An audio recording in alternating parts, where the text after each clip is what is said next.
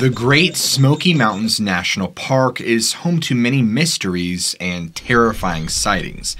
In today's video, we're going to be going over 5 terrifying eyewitness encounter and experiences dealing with the supernatural and the unknown.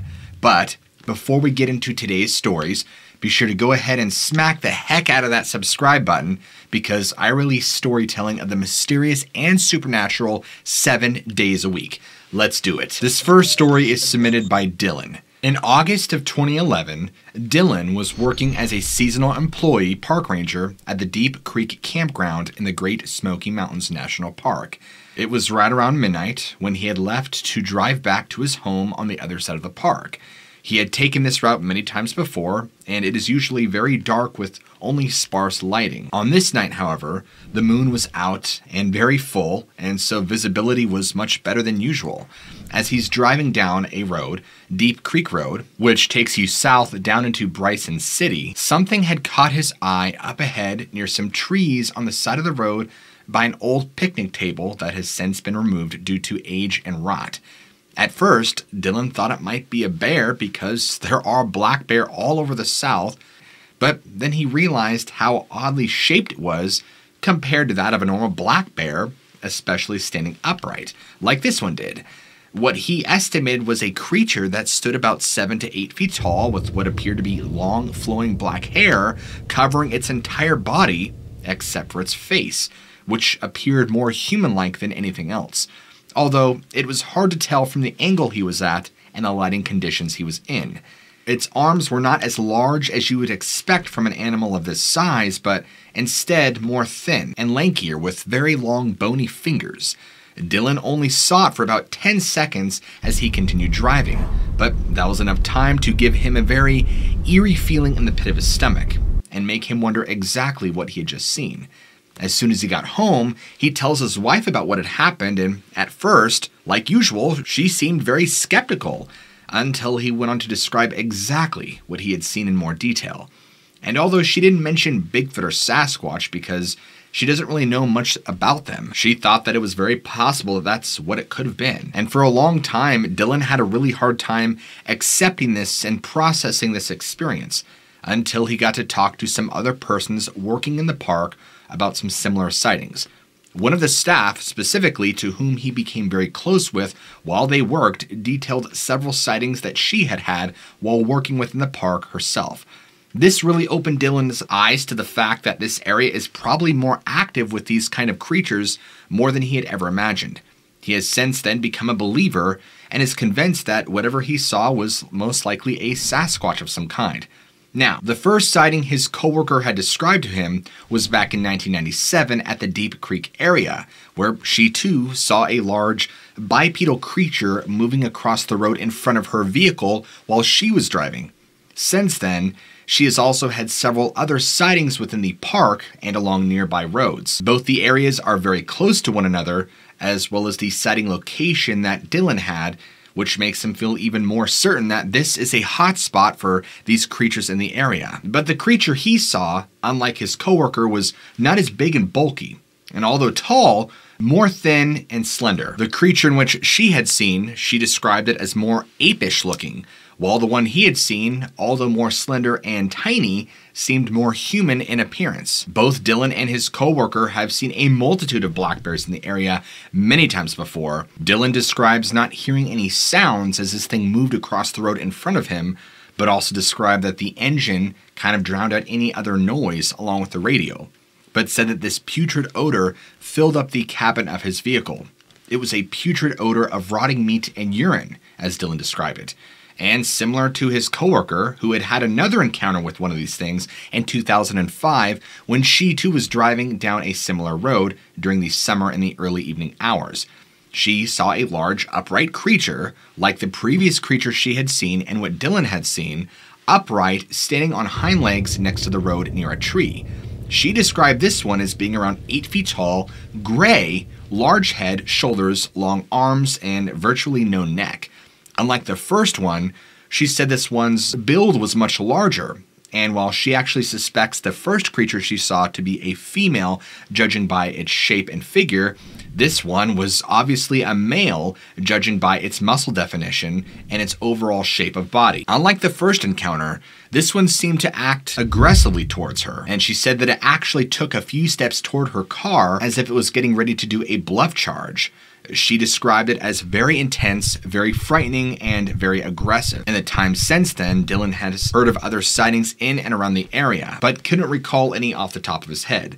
There is also Native American tribe reservations nearby, not too far, and they've also reported sightings in that area as well, and each tribe has many stories of their own. In fact, they might be the best persons to go to for stories just like this one. So what do you think? Did Dylan and his coworker truly see something out of this world, or is this simply 3 misidentifications of a black bear?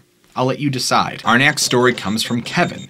Now, before he details his own experience with the unknown, he wished to keep his name private, so we'll call him Kevin for the story. In 2015, Kevin worked as a park ranger in the Great Smokey Mountain National Park for about 7 months during the spring and summertime. If you don't know much about this park, it's a very large area with many different sections. Gorgeous park filled with many different types of trees and plants and plenty of wildlife to go around. And Kevin had worked in one of these smaller sections right around Cades Cove, actually.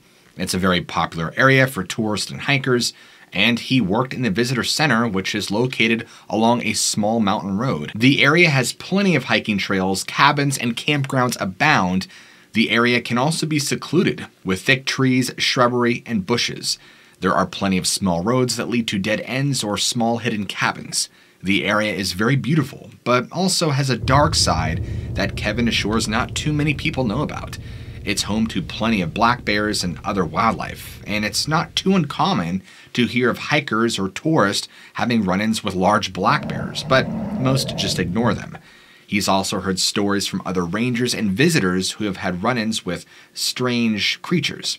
However, what he had encountered this evening in the spring was, in fact, no bear. He still has no explanation for what it was.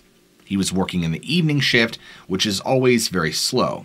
It's a good time to relax and listen to music while you take in the views of the mountains and trees. One of his favorite times to work was during this evening because it was so peaceful and quiet, and on this particular night, he had decided to take a walk down one of the smaller roads to clear his head, listening to the sounds of the nightlife while taking in the fresh air and sights around him. It's during these moments that Kevin always felt at peace. As he was walking down the road, taking in everything around him, his peaceful walk was suddenly interrupted by this loud growling noise coming from the bushes next to him. He stops, looks around, but could not see what was making the noise. However, what it sounded like was big enough to devour him whole, he claims. So he slowly backs away from the bushes while keeping his eyes on them, and as he did so, something flies up out of the thicket near up in a tree. And what his eyes looked at appeared to be a giant bat of some kind. However, once perched, it looked down on him with these hideous glowing eyes and a beak face. He's never felt such evil overcome his entire being. This thing was not of this world, he claims. Kevin says that this was around 5 feet tall, covered in dark brown, gangly matted fur, with a wingspan of around 8 to 10 feet. The face looked like that of a bat, or a pterosaur of some kind, but far more demonic, with a long curved beak. Its eyes were glowing yellow, and it had a hideous beak like a mouth. It simply sat there and watched him with this evil grin shown on its face. Kevin, surprised and unsure what to do next, slowly backs away from the creature while keeping his eyes locked onto it. It was as if something was taunting it to come closer. He doesn't know how long this encounter lasted for because when you're in the throes of it, time slows down to a halt. But once he had created enough distance between him and this creature, it simply vanished into the trees and was gone just like that. And once he knows it's clear, he runs back to the visitor center, trying his best to keep a professional composure, which wasn't exactly easy. He tells his coworkers about what happened, but they all laugh at him and think he's crazy. He still doesn't know to this day what it was that was out there or where it had come from. And it's still hands down one of the most terrifying moments in his life, and he will never forget it. Since then, he's tried to do research during his time and has not been able to come to any rational or logical conclusions as to what this could be. simply because there are a myriad of species of bats living within Tennessee, but what he saw was no ordinary bat. This thing was easily the size of a small child, maybe 8 to 10 years old. I mean, he's talking humongous, possibly even the size of a condor, if not a little larger, but this was no condor. This thing, as he described, looked more like a pterosaur from hell than anything else. In fact, the only thing that was bat-like about it was its wings and how they appeared to be all tattered and leathery. He stated that he has seen plenty of bats in his life, so he knows what they look like. But this was no bat. Spencer and his girlfriend at the time went for a lovely hike/camping trip in the Lind Camp Falls area in the Great Smokey Mountain National Forest. It is a long, narrow valley with a stream running down the center. On either side of the stream are thickly wooded hillsides that rise sharply to meet the ridgeline. The park boundary is at the far end of the valley, where the stream exits via a small cascade. There are several picnic areas along both sides of the stream, with a few small hiking trails that lead into the woods. On this particular night, they had pitched their tent in an unoccupied picnic area on the west side of the stream, or the most remote area in this section. It was right around 10:05 p.m., and they had just finished dinner when they had heard the first howl. Spencer will never forget it as long as he lives. It was this long, mournful wail that seemed to come from all directions at once. It was unlike anything Spencer and his girlfriend at the time had ever heard before. The howl seemed to resonate in his chest, and he could feel the vibrations, the deep bass tones in his chest, more so in his body than his ears, if that makes any sense. His girlfriend at the time looks at him and says, "We need to go in the tent," in a voice that instructed him that she was scared to death. And so trying to comfort her, they did so immediately. The howl sounded like it was too loud for any animal they'd ever heard. It had the same quality as if you had heard an amplified sound of a human voice through a bullhorn. The howl seemed to be right outside the tent, but Spencer nor his girlfriend could identify the source. It was too loud and deep to simply be a coyote, and they'd never heard anything like it before or since. That night is when they had heard something heavy moving around outside their tent. His girlfriend at the time began to panic, thinking it was a large black bear, but Spencer had assured her that bears don't sound like that. He went outside with a flashlight and found no tracks around his tent, but he could still hear it moving around in the brush nearby. Whatever it was, it knew that they were there and seemed to be playing with Spencer and his girlfriend, kind of the way a predator does. Then the smell hit Spencer, and he described this as an odor of rotting flesh and sulfur. It was the foulest, putrid smell he has ever encountered. He says it was so bad that it burned his nostrils and made him gag. The odor seemed to be the strongest right outside the tent on the east side, but he couldn't identify where the source was coming from. It was too foul to be a dead animal and too strong for anything that size. Spencer admits, though, in that moment, he was feeling pretty brave with his Glock 19 and a bullet chambered ready to go. As he shone his light around, looking for any signs of anything, his light illuminated a large shadow just off in the brush from him. And once the flashlight spilled on it, it immediately jumped up and turned to look in his direction, as if he had startled something and it had been exposed. And he kid you not, he instantly dove for the tent out of reaction from his own body, like he knows that whatever this wasn't a human and he had to escape. He climbs back in the tent with his girlfriend looking at him like he's crazy, and he did not tell her what he saw because he didn't want her to be any more scared than she already was. He was now terrified. He had the tent zipped up, his hand still on his Glock and his flashlight, waiting for what was to happen next. Everything around went quiet, including the crickets and all night sounds. And all they could hear is the sound of something really big and heavy moving around in the brush all around their tent. And this went on for hours afterwards, but eventually it left and never came back. Spencer has gone on to tell me that he's had other weird experiences in the woods, but this one still stands out as the most bizarre and terrifying. Whatever it was, it knew they were there and seemed to be playing with them. That's what he got out of it. Spencer and his girlfriend at the time did not hear it again, but they were both too scared to sleep. And once daylight had broke the following morning, they packed up and left as soon as they could. They did not return to the park for several years after. They still have the tent and all the gear from that trip, but they'll never forget this one. And the smell, Spencer says, will haunt him forever. Not even roadkill during a hot, humid Tennessee summer will match that odor. Trenton's story is a bit disturbing. Back when Trenton was a teenager, his house backed onto a quiet private section that nearly bordered the Great Smokey Mountain National Park.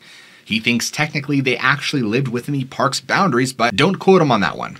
One day, when he was a teenager, him and his brother went off on an adventure in the woods. They were armed with a few BB guns and some snacks. They didn't go too far into the woods, maybe about a mile or so at most, and it took them a while to get in there because they didn't have the proper hiking boots and the brush was really thick, and it was really hot and humid. So they just had some old tennis shoes and jeans on and tank tops. The terrain was pretty rough, Trenton describes, and they had to climb over fallen trees and crawl under others, and it was a pretty fun adventure for the time being.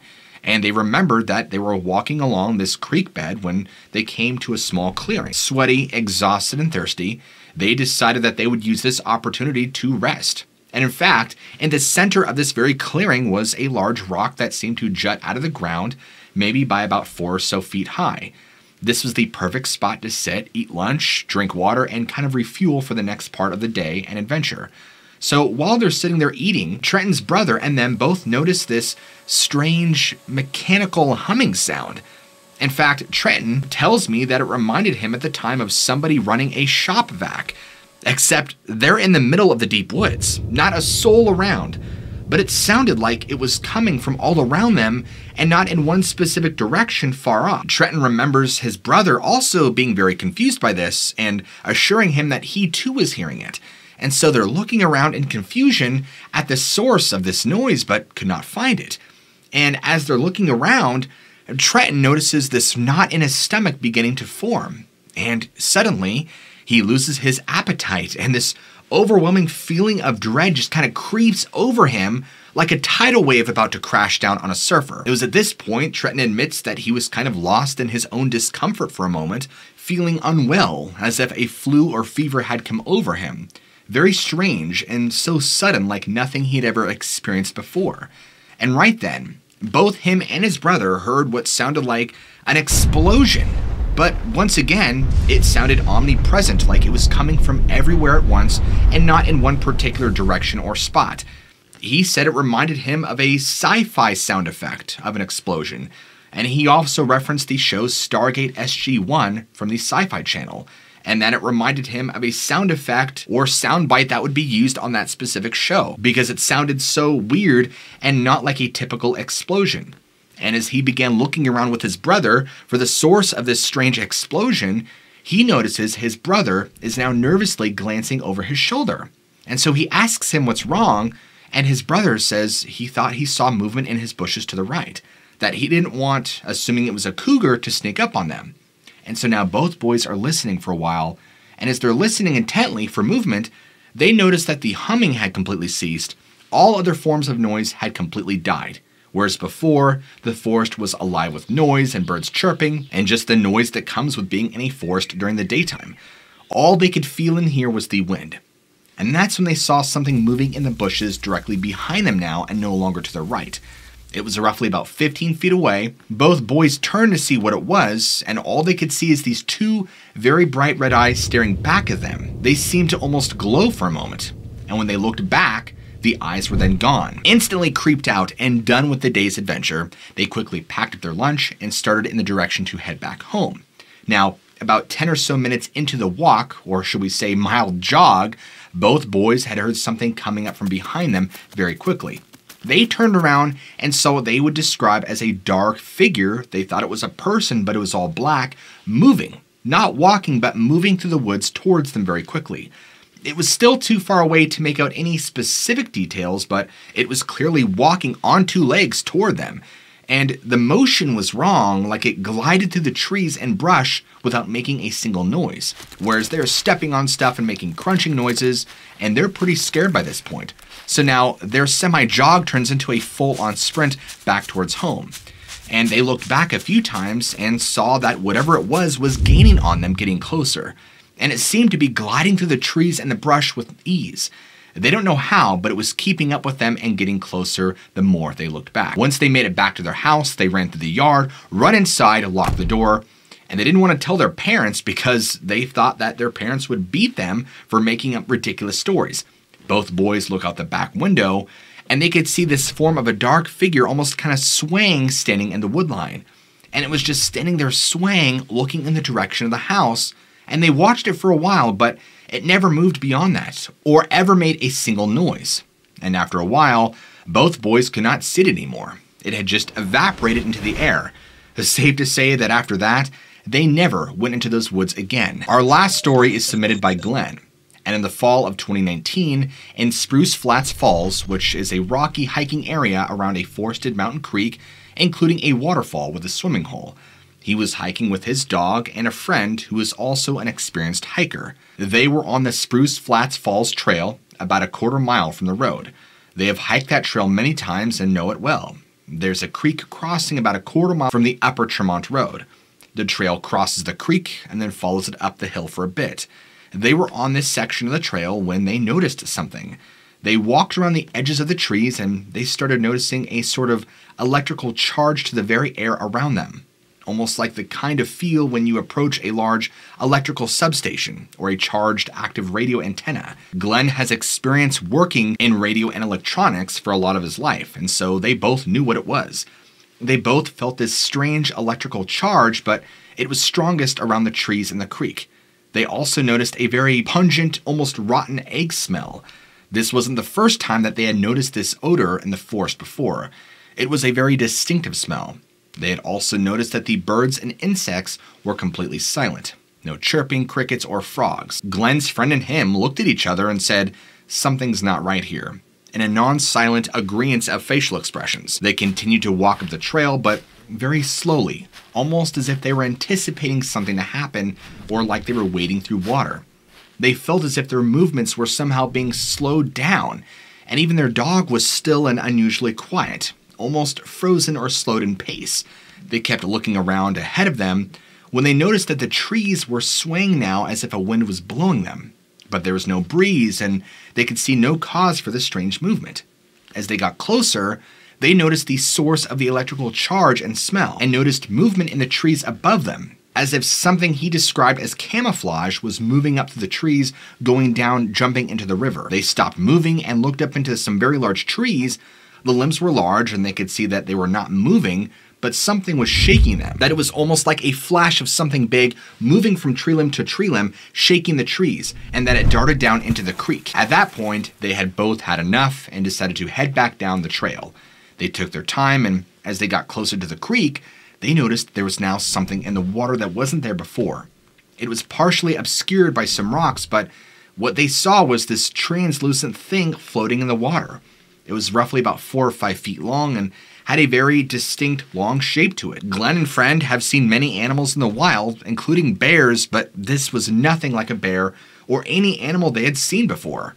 It appeared to have a head, but was not distinctive enough to tell what it was. It kind of appeared to be a body that was tapered into the head, and they could not really make out a color since it appeared to be semi-translucent, but it kind of appeared as if it had scaly skin or something on top of its body. Then it began to turn in color and became very dark, and slowly it began to erect itself out of the water and grow darker and more firm in color. And Glenn knows this sounds crazy, but he swears that it resembles a mantis being of some kind, and recalls it being very tall and skinny. It had arms that seemed to have a slight elbow to them, but more looked like the front legs of a praying mantis. They were very long, and it was still partially submerged in the water. Immediately, his fight or flight kicked in, but he was frozen in place. Its head, now almost what he would describe as taking formation, began to look at both him and his friend, and it stayed perfectly still in the water. But that its arms began to sway back and forth very slowly, and he could not look away from it, and him and his friend were frozen.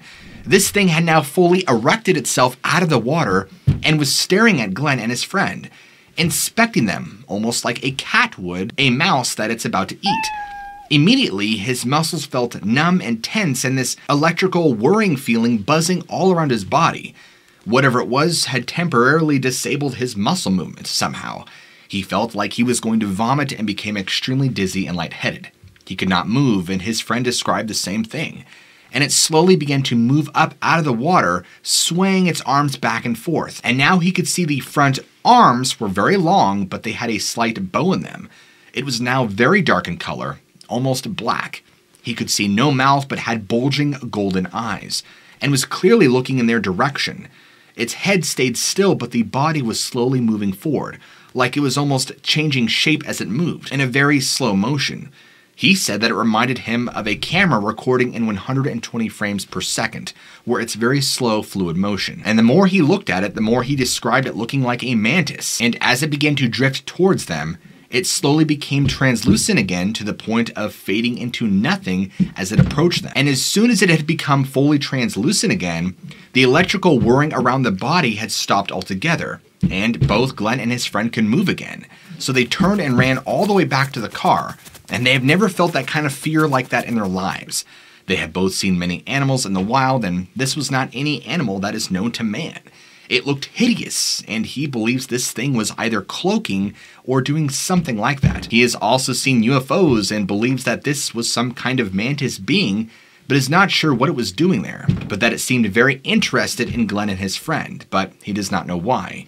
It did not seem or come off aggressive to him, just very curious and almost like it was studying him. He knows that this area is also a hot spot for cryptid activity, paranormal activity, and Bigfoot activity, and wonders if there is a connection between them. Glenn is a very experienced outdoorsman and hunter, and he knows the woods, mountains, and animals like no other person that he knows, besides a couple of his friends. But this one has Glenn stumped. He has seen a lot of the things in the wild, but this has left him with more questions and no answers. So what did you guys think of today's episode? Be sure to let me know in the comments below what you think. Are these all true terrifying accounts of real things? Or are all these accounts merely works of fiction? And if you enjoyed this video, don't forget to slap that like button, and don't forget to hit the subscribe button down below to make sure that you never miss a single episode I release every single day, Monday through Sunday. As always guys, keep an open mind. I love you all, and I'll see you guys in the very next episode.